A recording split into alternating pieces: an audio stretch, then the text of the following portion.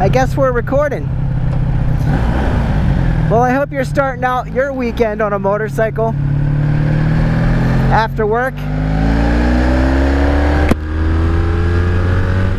because that's the only way to do it, y'all. Yeah, I'm not wearing the proper gear, but I just jumped on this thing to take off and head home and have some fun. I don't know about you guys, but this is my stress reliever. And unfortunately we have no speedo gauge, so you don't know how fast you're going. But I do know how fast, that was close. I do know I'm in 4th gear, and I think I figured this out before.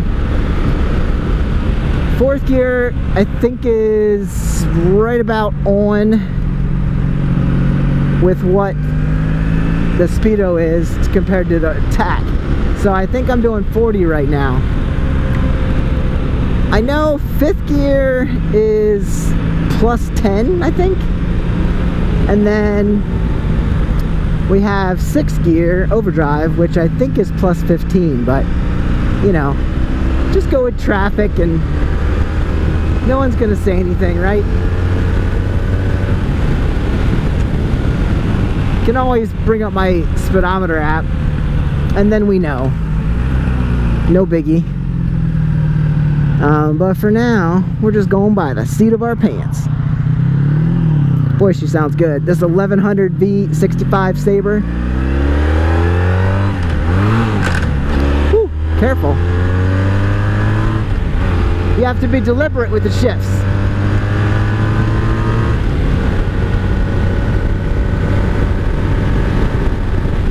This is no short throw sport bike. This is the 1984 Technological Master. Everything about this bike, it's really not that great in braking. It's not that great in handling, but she does move in most every gear, I'll tell you. She's a blast to ride. I feel like this is the only bike I've shown you this year so far. Simply because I took my one Magna to my dad's house, so I have to go over there to grab it. I'm trying to shut the shop down and move things out as I can. Maybe sell a few here and there and get working and fixed on what needs done so that we can clear that out. We don't have to move a lot when we do have to move.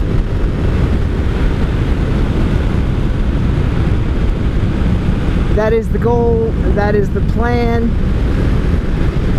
but right now we're riding, and that is the goal, and that is the plan. So focus on the thing at hand. Flying alongside traffic, you gotta look ahead, don't just watch right in front of you, because that stuff stacks up ahead of you. You can catch that before you have to slam on your brakes. It is super beautiful today. I don't know what the temperature is, but I do know I have over half a tank of gas, and this bike's amazing. So ride. That's all you got to do, is just ride.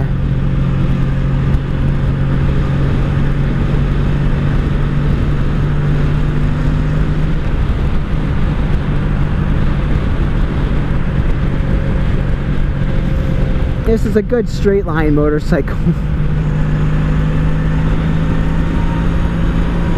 It does have a Corbin seat with almost no padding in it. I've said that before. That helps me with my short legs.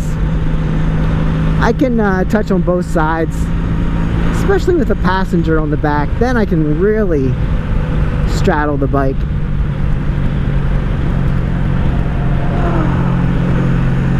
Gotta watch all the divots and the holes in the road here.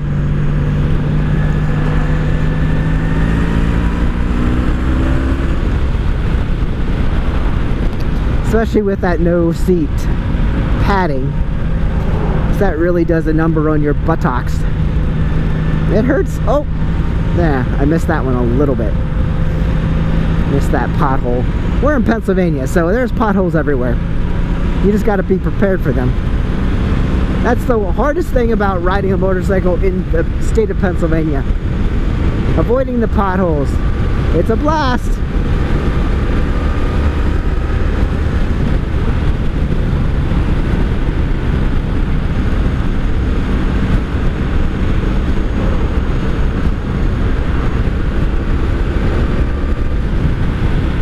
Honda reliability.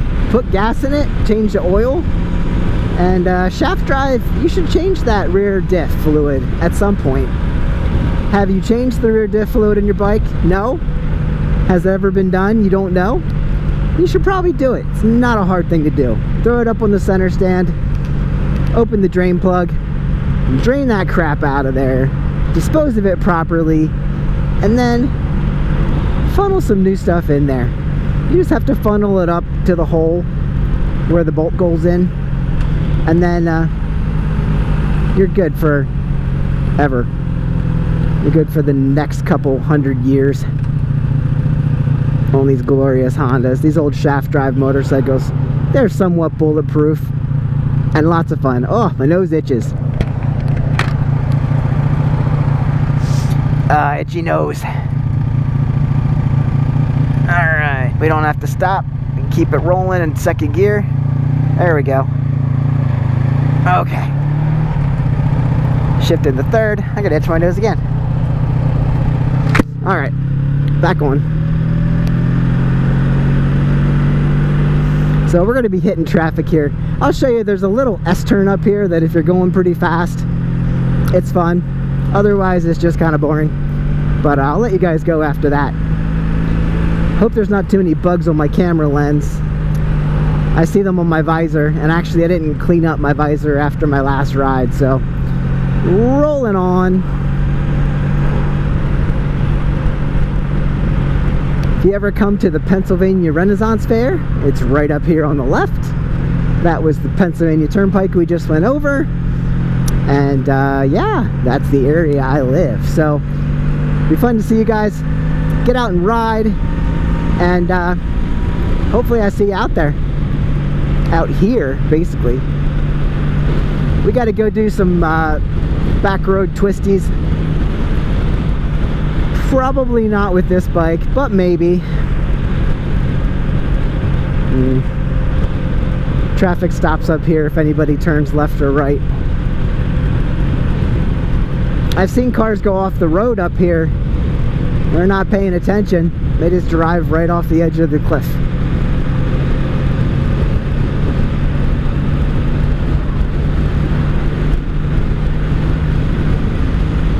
I'll show you where. So we have one turn here. People, I don't know, I guess they can usually take this turn, but then for some odd reason we got this other slight bend. There's a guardrail here, so I guess they could, okay, we have to stop here. That's cool. For some odd reason, people have trouble with this turn up here. They come around here, and I guess they don't realize they just run right off into the cornfield. I've seen it so many times. They just don't make this turn. I don't know why, but it happens.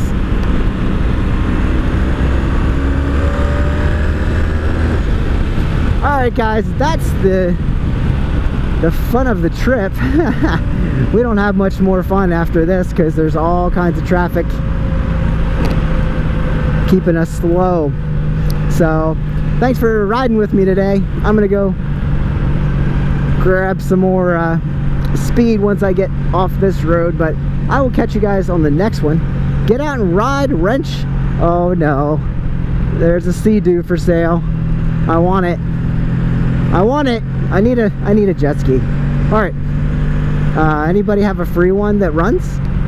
I could use it. I'll catch you guys on the next one. We have other stuff coming up, other bike repairs, other I gotta work on my vans. All my vans need work, and my Mazda, my Nissan. No, I don't have a Mazda anymore. My Nissan needs work. So I will see you on the next one in those videos. and we'll do some more riding videos. So I'll see you then. Till then, shiny side up, get out and ride.